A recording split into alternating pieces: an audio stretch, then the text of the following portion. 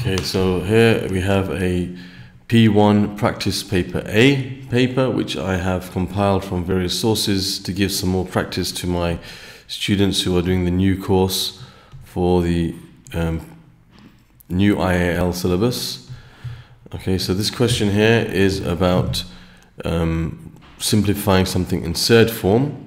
So we've got to take this fraction, 6 root 3 minus 4 divided by 8 minus root 3, and we've got to simplify it and give it in the form mentioned, p root 3 minus q. So what we need to do is rationalize the denominator here. So we have 6 times root 3,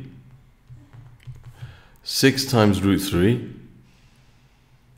minus 4 divided by 8 minus root 3. Now if I want to rationalize the denominator, I have to get rid of this root from the denominator. So you have something here which is like composite made up of a normal number and a number in surd form. If you multiply it by its conjugate, which is the same numbers but the opposite sign, what will happen is it will cause the square root to disappear when you expand that. But what you do to the denominator of a fraction, you must do the same thing to the numerator, otherwise it won't remain the same value. So I've now multiplied both top and bottom by the same thing, but that thing is going to cause the denominator to become rationalized. If you see what's going to happen here, you're going to end up with 64 minus 3, because 8 times 8 is 64, then you'll have 8 root 3, and then you'll have minus 8 root 3. Well, 8 root 3 minus 8 root 3 gives you 0, and then you have root 3 times root 3, well, minus root 3 times plus root 3, which will be minus 3. If you multiply root 3 by itself, you get 3.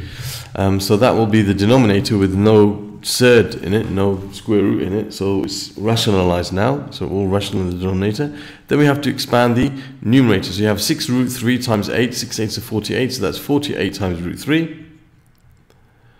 Okay, and then you have 6 root 3 times 4 times root 3. Now 6 root 3 times root 3 was going to give you 6 times 3, so that's plus 6 times 3. Root 3 times itself is 3, if you remember. And then we finished with the 6 root 3. Now minus 4 times 8, 4 8s are 32, so minus 4 times 8 is minus 32. And you have minus 4 times root 3, which is minus 4 root 3. So let's simplify this now. On the numerator we have 48 minus 4, which is 44. So we have 44 times root 3. And we have 6 times 3 is 18. That's 18. 18 minus 32. Okay, 18 minus 32 is going to be, I think it's 24. Let's make sure. 18 minus 32. Oops, minus, not divided by. That's going to be minus 14, sorry. So that's minus 14, of course. 18 minus 32, yes, minus 14. So you get minus 14, not 24. And that's all over 64 minus 3, which is 61.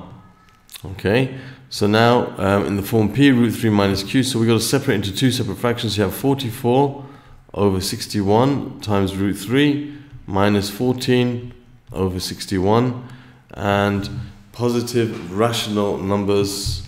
Okay, good. P and q, they're both positive. Yes, that's 14 over 61. Now, does any number go into 61? I don't think so. So I think that those are the simplest form. And there we have the answer to question number 1.